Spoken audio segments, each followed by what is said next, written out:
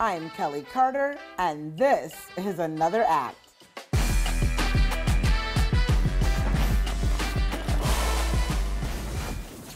Rutina, welcome to the show.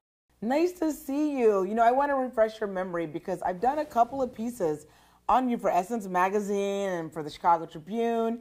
And one of those times was for the first film you did, How She Moved? Yeah. Okay. All right, so let's go all the way back there to that young woman. That was her first film and her first big role. What did she envision for herself in this career?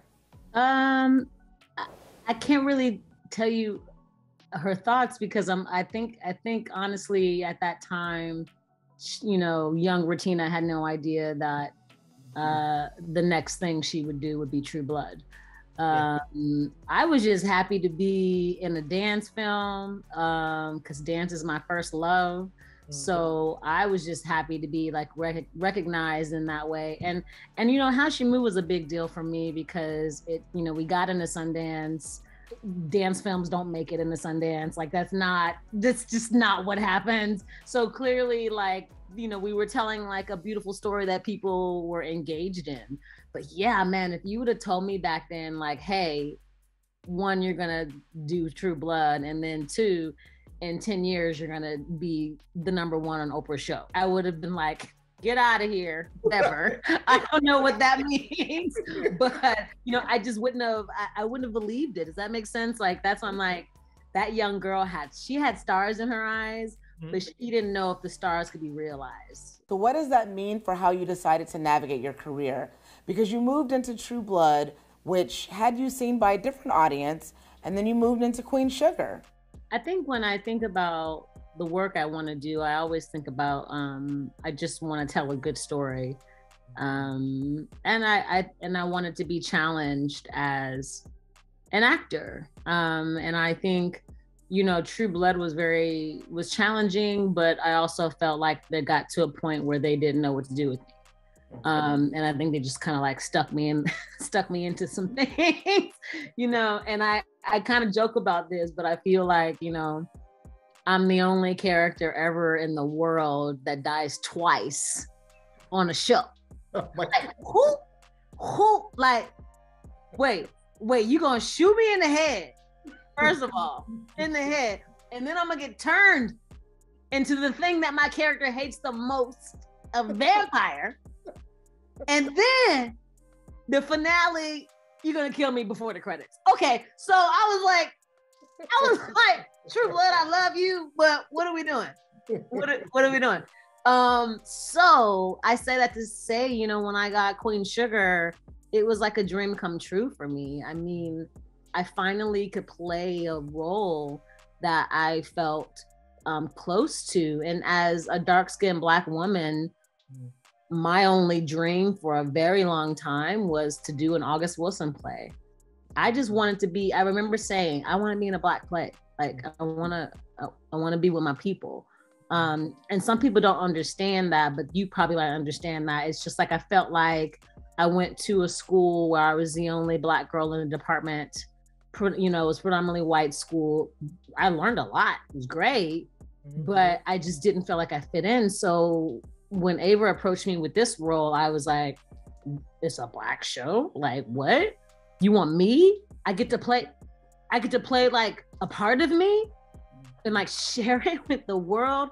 I mean, I wept when I saw that first episode. I wept because I had never seen myself in a light where I took my breath away.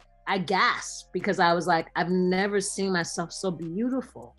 And not that I didn't think I was pretty, but the way in which they captured my essence, the essence of me and my color, you know, because when I thought about True Blood, I was like, there's a lot of scenes where I was dark because you couldn't see me because they didn't light for me. But on Queen Sugar, you know, they lit the space for us and for our melanin to jump off the screen. So it's my, you know, Nova is probably my greatest role to date. I've never played a woman quite like her. I've never been pulled in so many directions. you know, and also just me being with my sexuality and being fluid. Like I never got to play that, and so I got to put some of myself into Nova. It was awesome. I mean, you know, I didn't know that, you know, Queen Sugar would go on for 7 years, you know, but I knew that what we were doing at the time was special. And I knew that there weren't any other shows or characters for that matter, like the ones that you see in Queen Sugar. And, you know, people like to see themselves reflected back. And so I've taken great pride in meeting people who are like, I'm the real Nova. Let me tell you something about Nova. I know Nova. Like, and then I'm just like looking at these people like, wow. Like, cause you don't know who you touch until you do, you know? And so it's been a beautiful journey. It's been a beautiful journey. And I want to stay there because as a reporter, as a critic, as a human really, How She Moved did something to me. Just seeing a version of myself in film. I don't feel like I get to see a lot of beautiful dark-skinned women being lead characters. I would love to hear you talk a little bit about that because I'm sure I'm not the only person who has ever said to you, I feel seen because of some of the work that you did. Of course. I mean, I think the best reward I've ever gotten is from viewers and fans and their feedback. People telling me that they see themselves in me is a reward enough. I've always in my work, I've wanted to, you know, move people with my work if I can. And so even if it's just one somebody, I feel like I've done my job.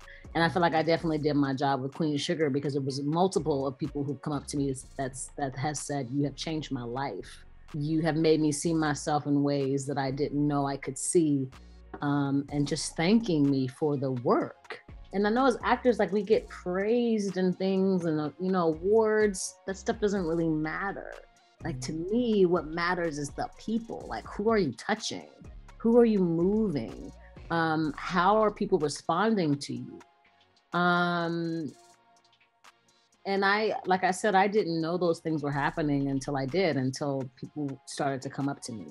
And it's, you know, for me, it's seeing Viola and Angela seeing them, and I realized that, oh, I can see myself in them. That means maybe I can do this. And a very dear friend of mine, Nelson Ellis, who I'm sure you know from True Blood, but he had said to me once, he was like, you know how much Viola, like, what she thinks about you? Like, you are the girl. It's like, she didn't get to be the Juliet. Viola has played a lot of character roles. That doesn't mean she can't be Juliet, but she didn't get cast as that. And he was saying Viola was looking at me like, now we have a young chocolate girl who's getting to be Juliet, who is like, look at her go. And I was like, she said what? Like, I was like, oh my God, yes. Were you drowning in a puddle of your own tears? I drowned in my own tears. I still look up to the two of them. They are still my people that I would aspire to be. I mean, man, if I could be doing what Viola's doing now, at her age and how she's kind of coming to the game kind of late, like, I don't care. Like, I'll take it. I don't care when it comes. You know what I mean? I don't care if it comes when I'm 65. Like, I want to be like Cicely Tyson, like 95 still acting. Like, I just want to, like, you know, do it. So, you know, having those role models meant a lot to me. And I think now I've become a role model. Yeah. And I didn't really realize it until, like I said, I get young women who are coming up to me being like, you look like my mama, or you remind me of my auntie, and I just, like, I see the beauty in you. You know, those kind of things change you as a person because, like I said, you really, you know, you don't know you've moved somebody until they reflect that back to you and tell you their story and share their story with you. So I'm grateful for that, for this opportunity. And I'm also grateful that that Queen Sugar was my first. Like, I'm grateful that Queen Sugar was my August Wilson. That I got, and then I got to do it on a large scale so that everybody can see what I had, because I didn't leave nothing on the table. You hear me? Nothing on the table. Not one thing. Listen, not one thing. I'm still shaking over here in my chair at she gets to be Juliet. What a beautiful sentence rooted in some sadness, because it's problematic that this hadn't happened before. But what a beautiful sentiment, though. Yeah, you know, Nova, she's layered and she represents so many things, including a journalist. That's why I was really excited when I got that first pilot. I remember way back when, and she's an author, community activist, LGBTQ plus issues, interracial dating, so much more. What part of Rutina lives in Nova, and what have you been able to give to that character? I think the way that I love and me being fluid, and I'm a lover of I'm all about energy. So like I can love your energy before I love you. Like I can be like, ooh, this energy, I feel it. Like I feel people before I see people. And I've always been like that. And so I just tried to give Nova some of the ease that I have with my sexuality. So she wasn't rigid about it, unless Nova was around certain people like her father. Or like, you know, I mean, with season 6, we had that stuff with Nova and Billy. And so you came to understand why Nova was the way she was. She never really got to be herself because she didn't feel safe. But when Nova's out in the world, that's her safe space. Like she saunters around, she doesn't mind holding people's hands. Like she will do that stuff out there in the world and sort of be able to just love on whoever she loves on. And it was a lot of pressure for me because, you know, being a dark-skinned actress and also just playing this woman who's in love with this cop who's white, like a lot of sisters was like, hey, what you doing? Like you need to let that go. You need to let that go. And some of the sisters, I was like, I can look you in your face and tell you the same thing, that what you got, you need to let go. But you're not gonna listen. But you're not gonna listen to me. You know? But I loved that because it made Nova so complicated and human. Because of course, a predominant activist, woman of the community, gardener, herbalist is gonna be in love with a white cop. Of course. Of course. And it should make you kind of go, well, man, love can conquer anything. Like, you know what I mean? Because clearly Nova and Calvin love each other in a way that people still to this day don't understand. Like, that's a man. Calvin's the kind of man that I felt like when he walks into the room, like he gets all in your head, like he all in here. And you just like, you mesmerize because he's in your head. It's not even physical yet. He's in your brain. And I feel like Calvin saw Nova in a way that no one has ever seen her. And I think he does love her truly. And also just to put this into some context, that they do have a long history, you know, in the sense that they were also probably together before he was married. You know what I'm saying? So it goes way back, and some people don't know that part of it. So they don't get it. But I've loved fighting for that relationship. And I remember in the very, very beginning too, when things were going south, I was like, no, don't take my Calvin. I was like, I love him. And like, you know, but some people have to like leave each other, then they come back, then they leave again, you know, so it's just like, you never know what you're going to get with the two of them. But I can tell you that the love that is there is real. And it's that kind of love that's not necessarily blinding, but I think it could be the kind of love that like will stand the test of time.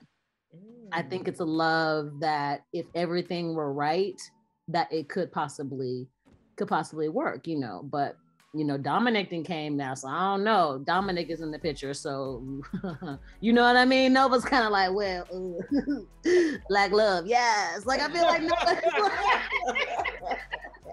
Nova is loving it, you know what I mean? So I mean, we're gonna see what happens with all of that, but I think what will be important is seeing Nova and the growth that she's gonna have in this final season, and also seeing where her and Dominic are gonna go, and if Nova's gonna stay in the room. I hope I answered your question. And then some. That was a beautiful answer. What parts of Nova do you think will stay with you? All her parts. I think the power of her voice and her use of her voice, will stick with me. I think as an artist, I'm realizing I have a platform. I mean, how many followers I have enough that people are listening to what I say. So I've gotten really, been really careful about how I choose to post things or what I post, because I know people are looking. And I want to set like a good example. Like I would love I want to be Nova in that way of like, how would Nova do it? Like Nova not gonna post a picture of Charlie talking about some, you know what I mean? Nova's not gonna do that. And I she's my barometer, and I'm always like, what would Nova do? So I'm like, okay, well, I'm not gonna do that. And then I have so much fear from playing Nova too that like it makes me do stuff that that I'm uncomfortable with. Like, actually, Rutina, no, you need to post about that. Like, people want to hear from you. And even though it makes me uncomfortable and I don't want to deal with people's comments, I do it anyway because I'm like, Nova would do it. Nova would use her voice right now. Like, if you have something to say, you know, whether it's positive or anything, you should use your platform to say it, but know that while you're using your platform, that whatever you do, there could be consequences based on what you choose to say, you know, but that's okay. Because we've got to have tension for things to change. So we got to have, you know, so she's just made me like walk in my fear. Does that make sense? Like, it's kind of like, I was scared. But I'm going in the room, but I'm like shaking. You know what I mean? It's like I tell people like I'm a big heart with like shaky legs. It's like you just see this big old like love, and then my legs are like, you know, because I'm scared. So she's made me kind of come out of myself in a way that I never would have thought. I didn't think I was I didn't think I was that powerful. Really? Like just when I was talking about like platforms and stuff, I didn't think I had that.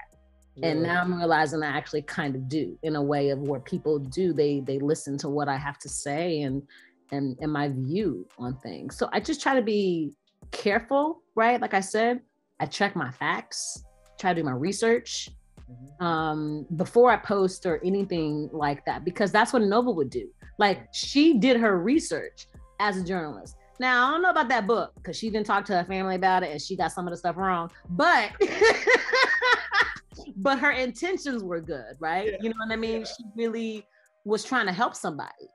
And I think, and the last thing I'll say is playing Nova has made me want to share my story more. Whether it's how I started out or telling people about my childhood, whatever it is, she's made me want to share and get comfortable with sharing, if that makes sense. It does. I was going to say, it sounds like she taught you how to be vulnerable. Exactly. Yeah. Exactly. In front of, you know, having a private moment in public sometimes. Yeah. Along those lines, last season, you recently have played out some real life situations in the series. You tackled COVID-19, social justice, challenging racial climate. How did that influence how you approach Nova's arc and that rawness and that innate ability to stand up in the really hard times? Yeah, I guess I'm thankful that I had this work to do. I'm thankful that I had those scripts. For example, the George Floyd episode for me was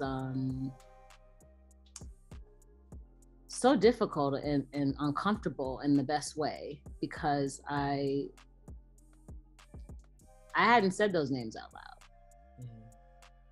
I didn't even know how many names there were. I just knew there were. But to actually say them, to go down the list and to say them all was, I remember that first take, like I lost it at the very, very, very end.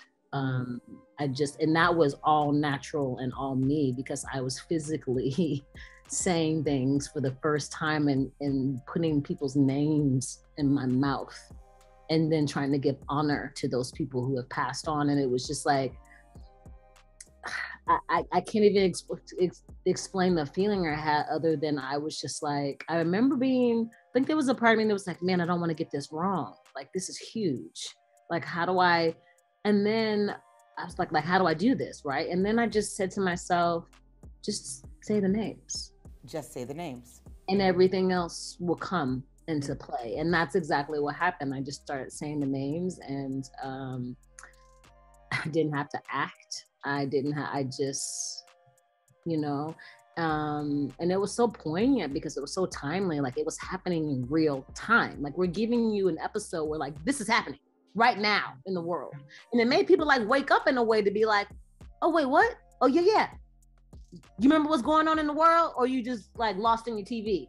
We're not gonna let you be lost in our show. We're gonna talk about some things. You know, we're gonna talk about the real world. And people needed that. I think they needed, you know, like an outlet. They needed a place to grieve. They needed a place to mourn. Just the people like needed it. And I felt like they could watch our show and that episode and get some sense of like relief and healing from it. You know, but it was difficult. I remember I was really nervous because, like I said, I didn't want to get it wrong. You know, I was like, I want to do this in a way that is honoring these people, and I want people to feel something. I don't want to feel like an actor in this moment. Does that make sense? Oh, it absolutely makes sense, because there's another name that you, Rutina, have been saying, Brittany Griner. Let's talk about that, because that obviously is very important for you to utilize your social media platform to talk about her release. What compelled you to take to your social media to talk about it and to advocate? Yeah, that, you know, when I'm an empath, but like when I'm moved by something, I'm moved. And like, I've watched Brittany play. She's been nothing but like the most amazing player. Her teammates love her.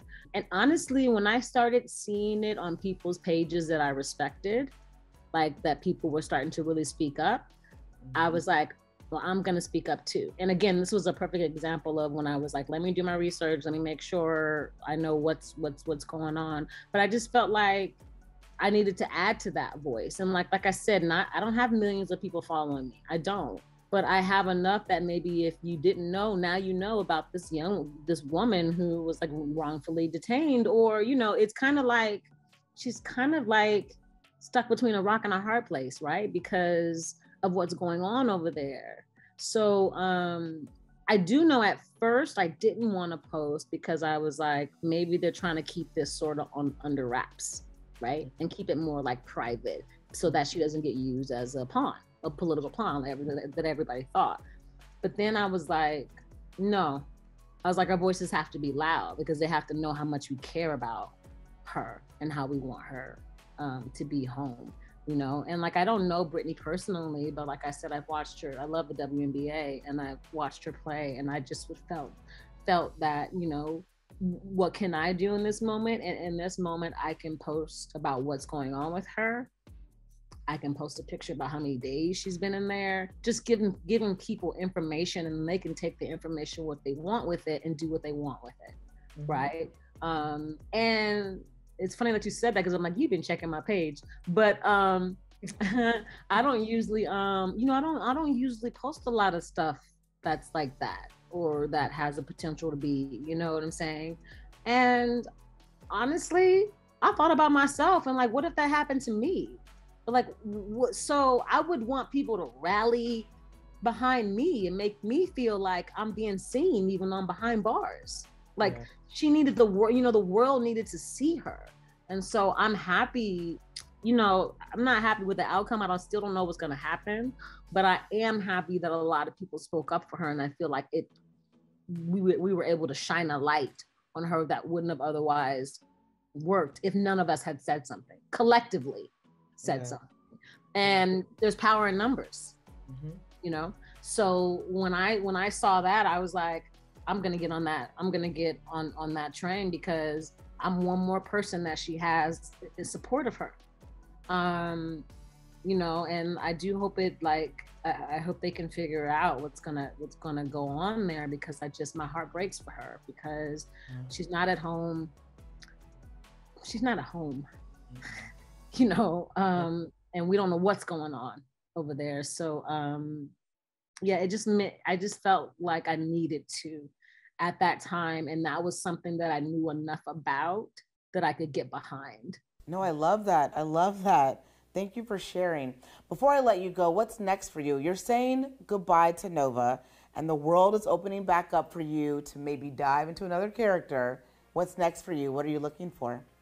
I am looking for more good work. I want to tell amazing stories that are poignant to the world and not have meaning for people.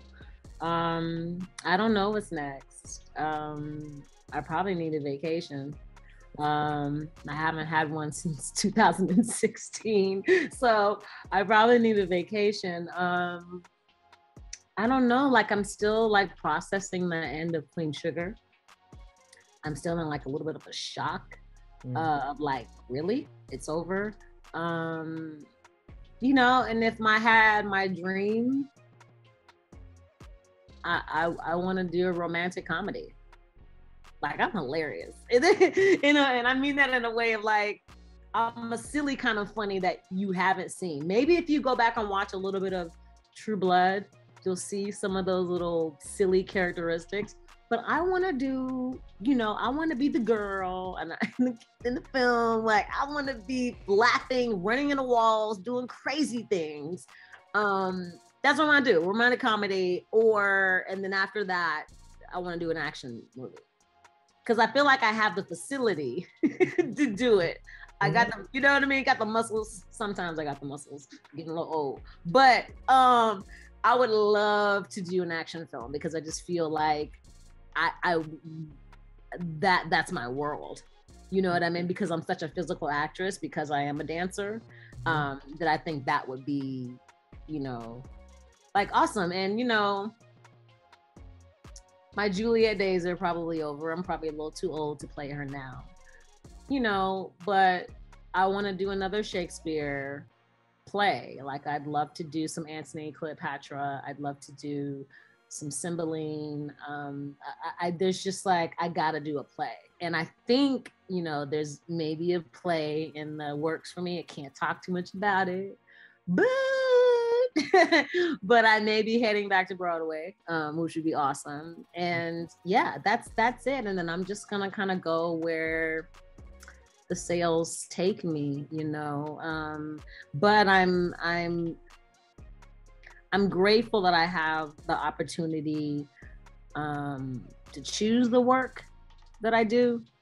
I'm grateful that I'm not ending Queen Sugar and having to run right to another job. I'm grateful for the time to choose, the time to decide what it is that I want to do next. I'm grateful for that time because I remember as a young actress, you didn't get that time. You just have to be on the grind all the time. You had to go. And as I've gotten older, I'm like, what we're not gonna do is we're not gonna go. We're not gonna kill ourselves. We're gonna try to be healthy mentally. But we are gonna do things that we love and things that trigger my heartstrings. So for instance, if I get an independent film that's for $2, but I'm crying by the end of the script or I'm loving it, I'm doing it. Yeah. It's not about the money. I need to be fulfilled as an artist. And yes, sometimes, yes, you got to do some other things so that you can do some other things. But I'm never, you know, I don't want that for me if I can choose. I want to be able to choose my work, you know, and I'm hoping that I get that opportunity. Rutina, every time we talk, all these gems are dropped and it's all this goodness. Thank you so much for doing this. No, I had a lovely time talking to you. Again, thank you so much. No, thank you so much. And continued success. And definitely take that vacation, girl. Okay, I know. I need it.